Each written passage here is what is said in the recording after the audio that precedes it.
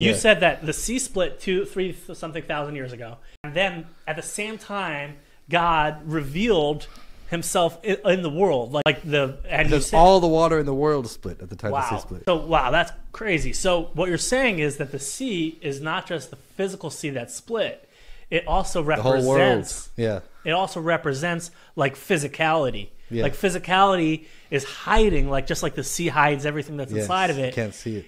You can't see it.